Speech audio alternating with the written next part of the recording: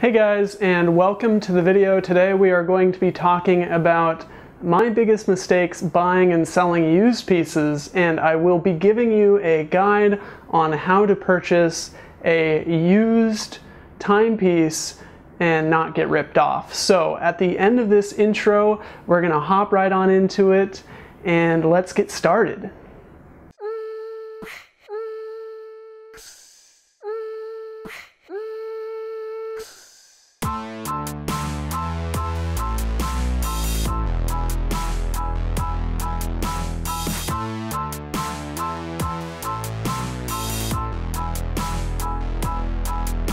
Alright guys, so I am a pretty new collector to the watch world, and you might be watching this and saying, okay, well, you only have like 7 or 8, I'm actually not even sure how many timepieces I have at this point. You know, you've only owned so many watches, how do you have anything to contribute to this conversation?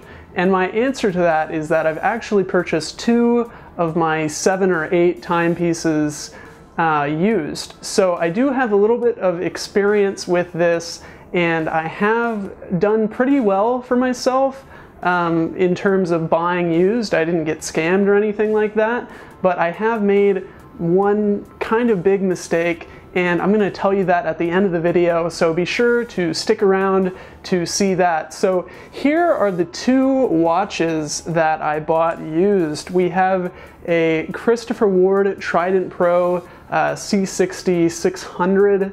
So this is water resistant to 600 meters. It's a great watch. I purchased it for about half of retail price, and that's a pretty modern watch. And then my Omega, this is a Genève, and this is actually from 1974. But today we're going to be talking about how to buy used. And honestly, there are a few different resources for you. So there is the Watchuseek forums that you can go visit to find a watch, and then basically all you have to do is make sure that you vet the seller. So really, when you're buying a used piece, you are buying the seller. If you don't know the seller, and if they don't have a large reputation online, and you don't know if they're trustworthy or not, I would tend to avoid that. Although I have myself taken a few leaps of faith. It's always kind of a leap of faith when you're buying a used watch, and it hasn't burned me yet. But again, I would be super careful and vet the person you're buying from. Alright, so in addition to that, we have a few resources. We have the private forums on Watchuseek, so if you go into Google and type in Watchuseek, I'll probably have links in the description down below. But they have a forum dedicated to private sellers and sponsors, and that's where basically you're going to find people like me putting their watches for sale for the general public to buy, and usually you can find really good deals there.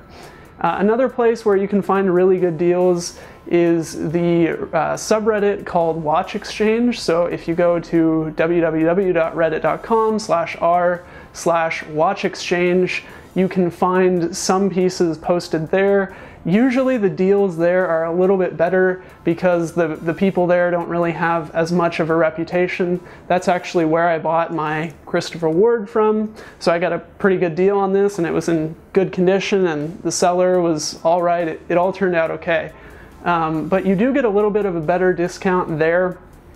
There is more limited selection than Watchuseek. Honestly, if you want to look for a used watch, the first place I would start is Watchuseek, which is why I listed it first.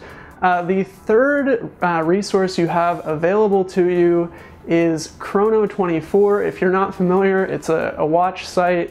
You can download their app. They even have a mobile app, and you can search for everything. They have a wide selection. The deals are not as good as Watchuseek or Reddit, but they do have kind of like this seller verification system.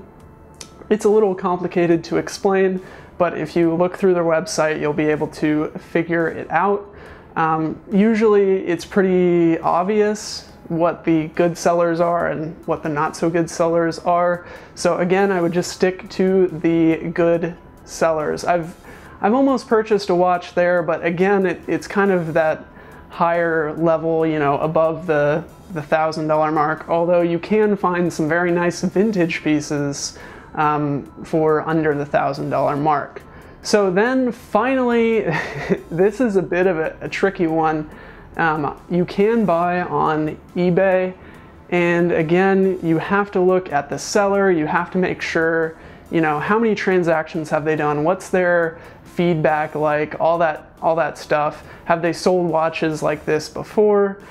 So this is actually where I bought my Omega Geneva, and I made kind of a big mistake with this watch.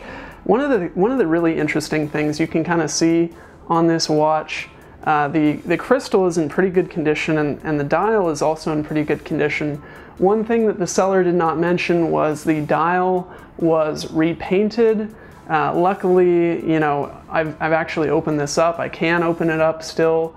It has a genuine movement, and everything else looks pretty good as the pictures described, but the dial has been repainted, and that was a detail that was left out. You know, it hurts resale value. And the other thing that I wish I knew about this piece is in kind of bad condition. It has a few scratches on the side here. I'm not sure if you're going to be able to see that. Maybe not. The camera doesn't seem to be focusing right now. Thanks, camera. But one thing I didn't know was these service costs from Omega. I thought, okay, well, this watch was about $300. You know, how much could it be to service? And I looked it up recently, and it's about $700 to $800 to service and get it restored and fix all the scrapes and the places where the gold plating brushed off. So that was my biggest used watch buying mistake. I do have to shout out a few people that helped me with the background here. I know that it's not complete. I still have to do quite a few things. I just printed out a few pictures today. I'm in kind of a rush. So I would like to thank Rebel699 and E. Zaval. I hope I pronounced your name right, for saying that they wanted this video topic done. I actually teased this topic in my last collection review, which if you haven't seen, you should check out over here. And then I also want to make a shout out to Richard R. I know YouTube displays your last name, but I don't want to say it on camera, and I'd probably butcher the pronunciation, as you all know from watching me pronounce watch names. So he actually suggested printing out some of my favorite pictures and putting them on the wall. So I listened to your suggestion. I'm here communicating with you guys.